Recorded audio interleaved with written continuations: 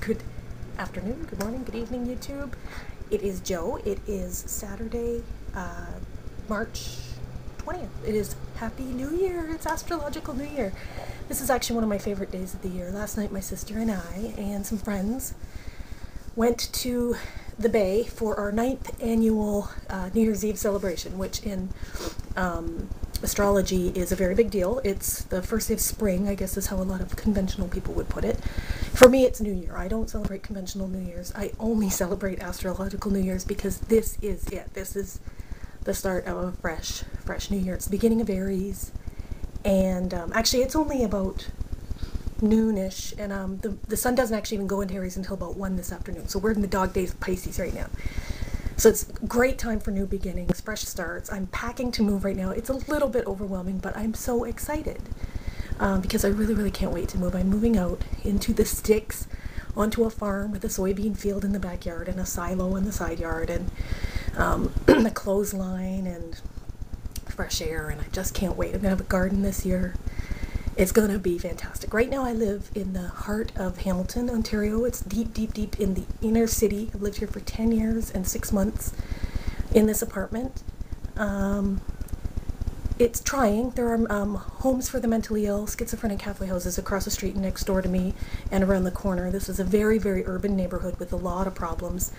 I guess I should be grateful that problems aren't worse. There's a lot of drug addiction in this city, but it tends to be a little bit farther north than here.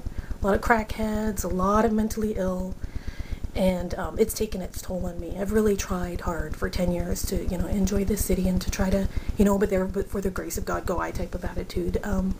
But it's difficult, year in, year out. The woman who lives downstairs is severely autistic. She's a very difficult person to deal with. She's very angry and rude and stubborn, and so that's behind me. New year, fresh start. Here we go. Today's video, I was going to discuss maybe some religion.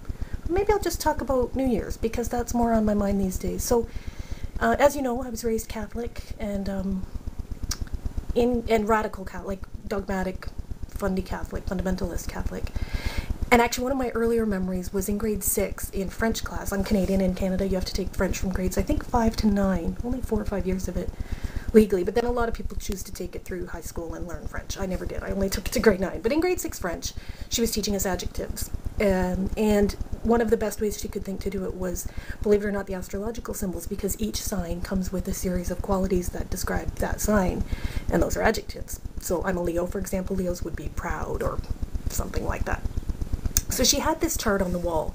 Her name was Miss Pasqualetto, I remember that. And my mother had taught us from a very young age that anything astrological was occult, and occult was a sin, a big bad sin. And she had a lot of pamphlets at home that the priest had given her. And I remember when I walked into French class being mortified. I mean, we went to Catholic school, and in Ontario, Catholic school is paid for by tax dollars. You don't have to, it's not a private school.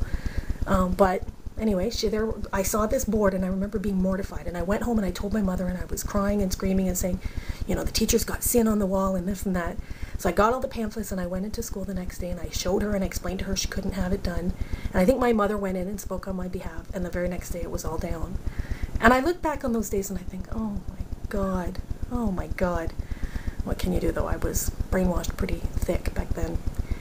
So then, when I was about 13, or 12, and my sister would have been in about grade 8 or 9, she really got into astrology, and she would do the charts by hand. She drew on a piece of paper a circle and another circle, and she drew a 360-degree chart, and we used to plot the planets and figure out the rising sign using all these tables and charts and math. And I mean, it would take sometimes an hour or more to figure out somebody's rising sign using these sidereal time charts, I remember. And she taught me how to do it, and I don't know why I grabbed onto it, but I did. Even at that young age, when I still must have thought it was occult, and I must have given her a hard time about it. I must have. Knowing myself, I probably did. But as the years went on, I think by the time I was 17 or 18 and lost the religion, I got into it. And I remember I used to do charts for everybody back then, too. And astrology has always been a very big deal to me. In fact, if I were to describe it, I would say it's pretty much my religion, because I do believe that you are born with certain qualities. Each person is different, and sure, identical twins are born on the same minute, like pretty much same 5 minutes of the same day. So they probably have a lot of the same qualities. But qualities can take, different directions. You can have one more pronounced than the other. But the point is, I'm really rambling here.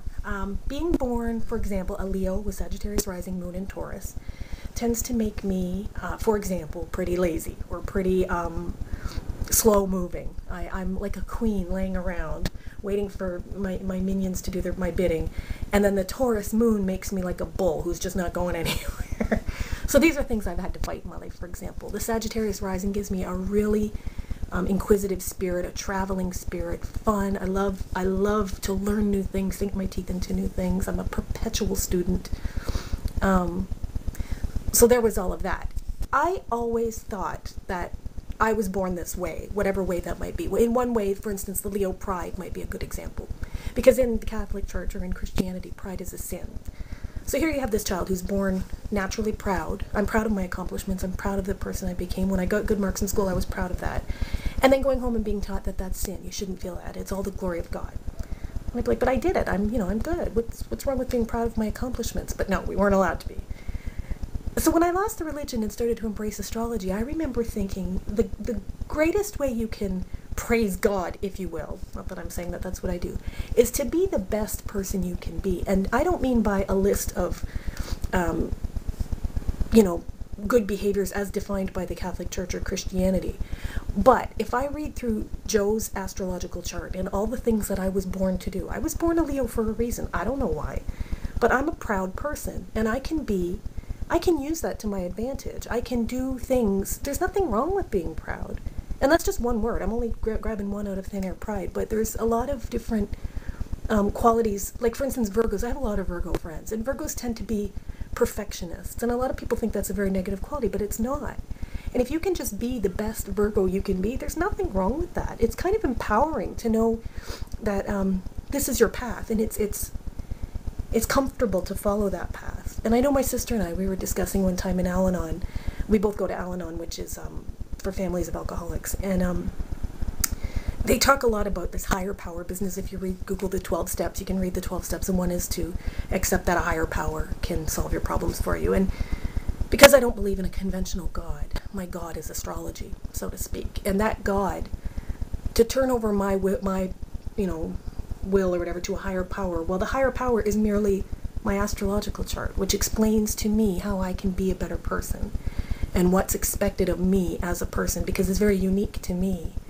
So that's sort of my little take on astrology. So of course, throughout the course of the year, throughout the course of the month, the moon is in a different phase every month. Throughout the month, it takes 28 days to go through the 12 signs. So approximately once every two and a half days, it's, right now the moon's in Taurus, for example. And I was born with the moon in Taurus. It tends to be a sleep-in, kind of lazy day. I tend to find it very relaxing, emotionally recharging. My sister, for example, who was born with moon in Aquarius, she doesn't like it very much. She feels like stuck, like she can't get out of bed, and kind of heavy and bullish. And I laugh because I like it. She doesn't. Moon in Aquarius tends to make me a little bit loopy. I tend to feel a little bit edgy. So those are our moon cycles and how we all react differently. Today is a big day. First day of spring, first day of Aries. I'm so excited. New beginnings, fresh starts. Interestingly, just another little addendum to my tale of woe from the car collision, which was 1 month and 2 days ago.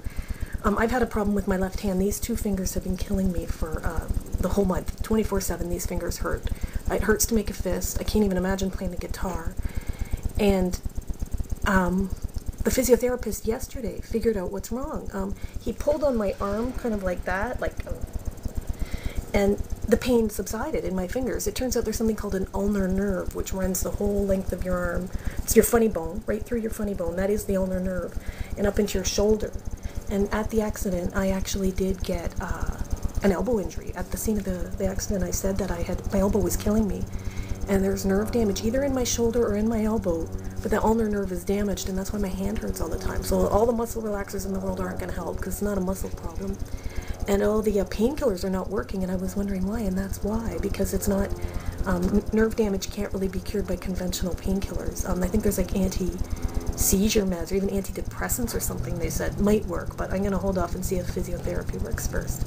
Okay, I'm approaching the 10-minute mark, so I'm going to wish you all a Happy New Year and a good day and a great weekend. Have a good one. Bye-bye.